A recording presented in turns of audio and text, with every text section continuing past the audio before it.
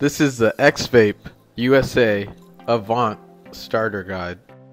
In the box, you'll find your Avant, a cleaning brush, utility tool, and a USB charger.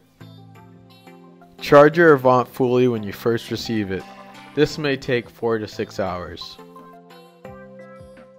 Load your device with herb.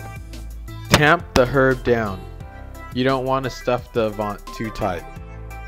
To turn on your Avant, push the power button 3 times.